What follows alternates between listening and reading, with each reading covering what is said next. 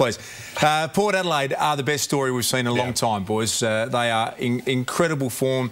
18 months ago, it was talking about their demise. 47,000 fans at Adelaide Oval. Here's the front page of the Adelaide Advertiser in South Australia. Not getting ahead of themselves. All joy over there. It is, and it should be, because we talked about this last Monday night about they are the most watchable side in the competition at the moment. And you look at the balance, they've got a great young midfield, they've got athletic defenders, and even yesterday it was a modest return from Westhoff and Schultz really in the overall scheme of that game, but they still found a way of kicking a big score against a side that's been one of the best defensive sides in the competition so far this year. Third youngest side in the competition behind Greater Western Sydney and Gold Coast. I mean, it's quite remarkable what they've done. They've created an aura about their fitness, and let's have a listen to their fitness guru Darren Burgess, who spoke before the game.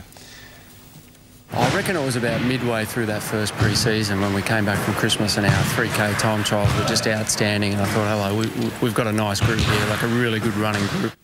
And they do run, like, and you can see it here now that we've highlighted Boak there, right? He goes to that contest in the middle of the ground, and then there's a bit of congestion. You see Port Adelaide break from that contest. You see them running to all parts of the ground. He kicks the ball, and then just watch this again.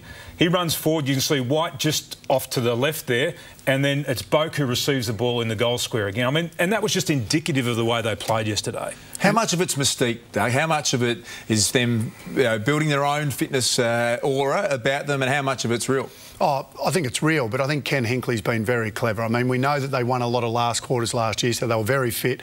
Came in making those comments publicly, and all of a sudden the players, and they know that they finish well, but all of a sudden they have a feeling of they're invincible, basically, especially going into that last quarter. And against a side like Geelong, I mean, yeah, I can't... And their captain, I mean, that's their captain doing that too, Tim. No, he's become a great leader, and it may be more than just their own belief in their fitness, because we now know the story of Matty White, who went from Richmond to Port Adelaide, and by all reports he was 1 or 2 in terms of endurance fitness at Richmond.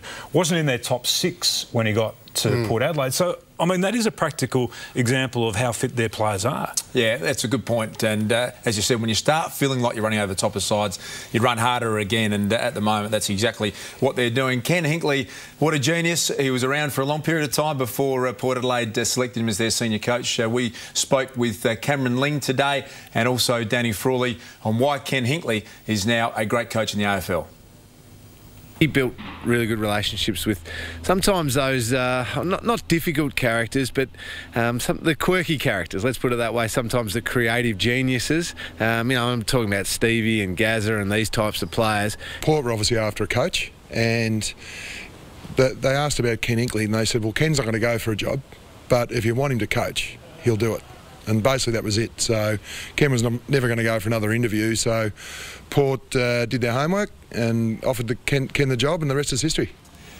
Yeah, thanks to Tom Brown out and about today. Have they got the best run-with player in the game as well at the moment? Yeah, I think they have. I think that Kane Cornes, without a doubt, is the best run-with player. It doesn't do it every week, Das, but if you have a look at him here, they're the ones highlighted, obviously. Selwood, he actually, OK, he's playing on Selwood, but when the ball's there to be got, he gets the ball. Obviously, Selwood can't get it if he's got it in his hands, and that's his theory when he tags. He doesn't do this, and I know we've spoken a lot about McCaffrey, but he doesn't do this hanging on type stuff and blocking space. I mean, it seriously is a case. You see him here, gets knocked over by Selwood, but he goes straight back to him, and then, look, no holding. It's just next to him, arm across, let's start again. Here's his numbers compared to, and as the other taggers, high-profile taggers in the game. He doesn't do it every week, but he wins a heap of the footy, Watto, and is prepared to do that. He kept Selwood to under 20 disposals and had 29 himself on the weekend.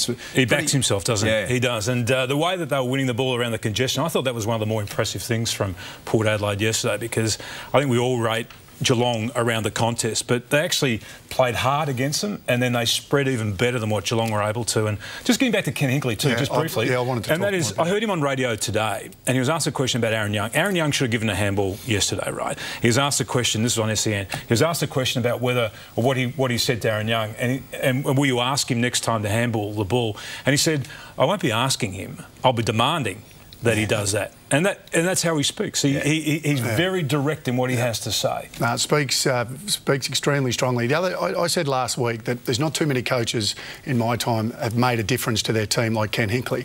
And we hear year after year when a new coach gets a team, and you know Damien Hardwick's been at Richmond now for 5 years, and Mick Malthouse went to Carlton. How long is it going to take for them to adapt to the new game plan? Well, you know how long it takes if you've got a smart team? Not long at all. It took Ken Hinkley, what, 6 weeks, and all of a sudden they were playing that type of footy.